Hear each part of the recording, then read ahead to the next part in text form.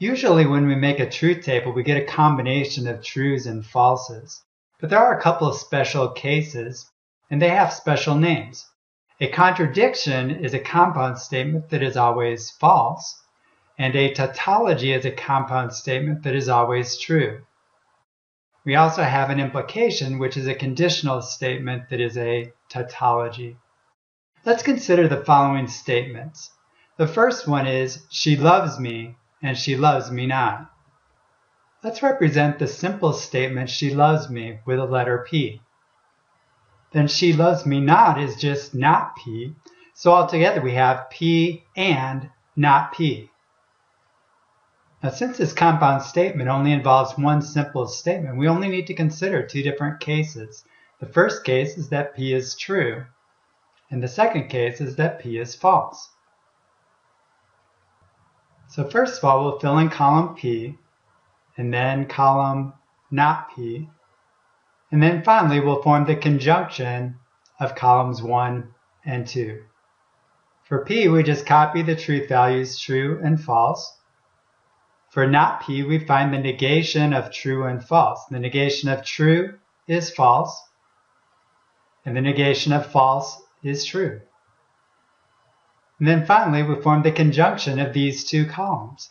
Now remember that conjunction is only true when both parts are true. In this case, we have true, false. That results in false. And false, true also results in false. So we see that in each case, the result is false. That means that she loves me and she loves me not is a contradiction. Now, on the other hand, let's consider she loves me or she loves me not. Again, we'll let P represent she loves me. So the only difference here is that instead of having P and not P, we have P or not P. So we'll fill in columns 1 and 2 just the same as we did before. But this time we'll use disjunction rather than conjunction. And remember that conjunction is false only when both parts are false. It's true if at least one part is true. So in this first row we have true or false. That's true. False or true. Well, that's true also because we've got at least one true. So this time we get true in each case, and that means that this is a tautology. The compound statement, she loves me or she loves me not, is always true. Well, what about the statement, heads I win, tails you lose? Is this a contradiction, a tautology, an implication, or none of the above? In order to see, let's let heads be P and I win be Q. So how would we write this statement in symbolic form? Well, the first part, we might rewrite it as, if heads, then I win. And the second part, we might rewrite as, if tails, then you lose. Now, the tricky part is how to connect these two together. Should we use the word and, or should we use the word or? Well, it's not possible to get both heads and tails on the flip of a coin, but it is possible to get heads or tails on the flip of the coin. So we want to write this as a disjunction using the word or.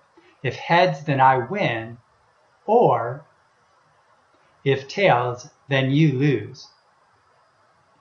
So what would that look like in symbolic form? Well, if heads, then I win, that's going to be if P, then Q. What about if tails, then you lose? Well, since P is heads, tails must be not heads, which is not P. And if you lose, then that means that I win, so you lose is the equivalent of Q.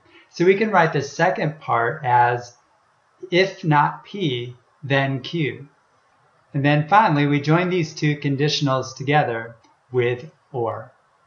Since we have two simple statements, we have 4 different cases to consider.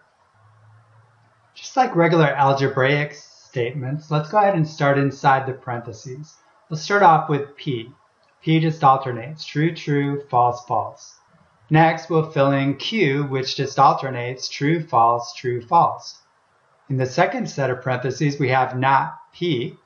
The negation of true is false, and the negation of false is true. So we end up with false, false, true, true. And then finally, we have Q, and again, that is true, false, true, false. Now we'll go ahead and evaluate the conditionals. Now remember that a conditional can only be false if the first part is true and the second part is false. So I'm going to go through and find all the places where the first part is true and the second part is false and put a false there. Here we have true, false, so this must be false. In every other case, the conditional is true, so we can fill in all the rest of the values with true. And then finally, the last step is to form the disjunction of columns 5 and 6. Remember, an or statement is only false if both parts are false. Well, in this case, there's at least one true in each case, so that means that we fill in true for all cases. Since we ended up with all trues, that means that this is a tautology. Is it also an implication? Well, an implication is a conditional statement that is a tautology. So the question is this a conditional? It's certainly a tautology.